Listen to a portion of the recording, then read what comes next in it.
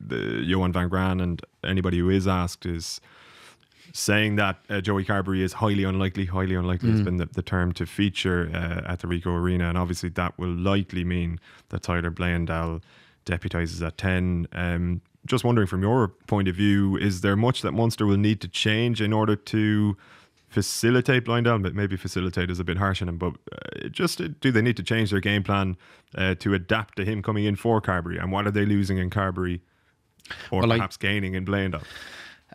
No, I'd be fairly unequivocal in my mind that it's a loss. It's quite a significant loss if Joey's not there. And while Bleyendaal has come back from a long, unfortunate period of injury and been very able, very, very competent in what he's done, he's not as talented as Joey. And in a European Cup semi-final against probably one of the best defences in Europe over the last 3 years, you need a guy with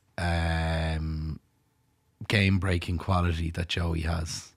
So I think it's a significant loss if he doesn't start.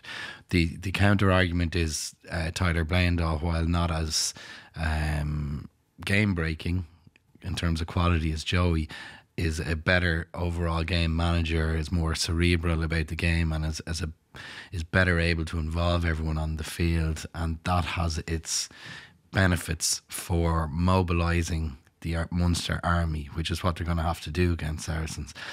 But I think that would be unfair to Joey also, because I think since that Castra game where he had a bad night, it wasn't even that bad, but it wasn't his greatest performance, he answered in such a resolute way. His place kicking stats are off the charts. His general gameplay has been outstanding, and I think ultimately I can't see it any other way as just being a loss and a disadvantage for Munster that he's not starting.